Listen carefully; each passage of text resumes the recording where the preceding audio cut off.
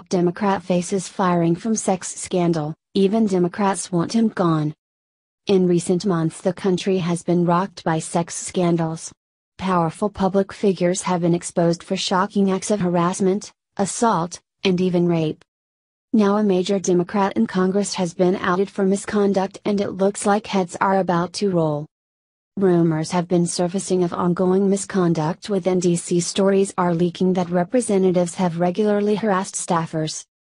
On the cusp of these allegations, Al Franken has been accused of groping a woman while she was asleep. And there is a picture to prove it. Now top lawmakers are demanding action. Even the Democratic Party cannot protect one of their own this time. From Fox News. Democrats lashed out at Senator Al Franken, Democrat Minnesota, Thursday after Los Angeles TV and radio host Lynn Tweeden accused him of kissing and groping her during a USO tour in 2006, with at least 2 female lawmakers pledging to return campaign funds raised for them by Franken's Political Action Committee. Leaders of both parties in the Senate called for an ethics investigation of Franken, a request echoed by the senator himself, Democratic National Committee Chairman Tom Perez and House Minority Leader Nancy Pelosi, Democrat California. The allegations brought forth are extremely disturbing, Perez said in a statement. Sexual misconduct, harassment, and assault are never acceptable, no matter one's party or politics. The Senate should immediately begin an ethics investigation into Senator Franken's conduct.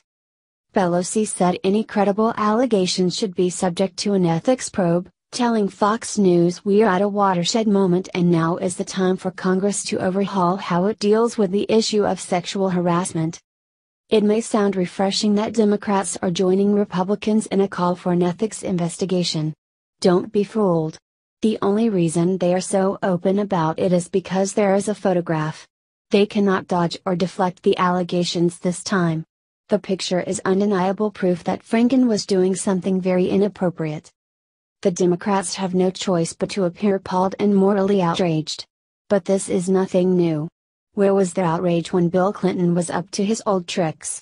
Where was their outrage when Harvey Weinstein was assaulting women for decades, and everyone knew about it? There will most likely be an investigation. Will it go anywhere? Probably not. Franken made his apology. The Democrats banged their pulpits virtue signaling. If they lead an investigation, it will just be for show.